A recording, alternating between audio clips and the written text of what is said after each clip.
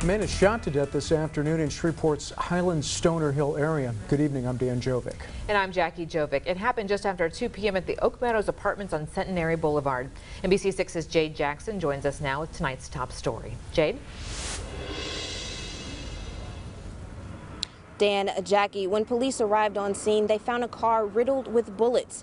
Inside, a man shot at least once. Now, multiple units were on the scene. From the preliminary investigation, Shreveport police say 2 groups got into a fight outside of the Oak Meadows apartments. Both parties were in 2 separate vehicles when the argument began. It obviously escalated. One person from one of the vehicles produced a firearm and shot at the other vehicle multiple times, striking the driver of that vehicle. We're following up on suspect information now. We will release those details as they become available from the detectives later on in the afternoon.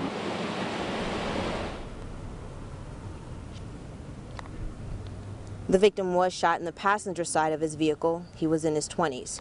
He was also transported to Ochsner LSU Health, where he later died. Reporting live in Shreveport, Jade Jackson, NBC6 News. Back to you.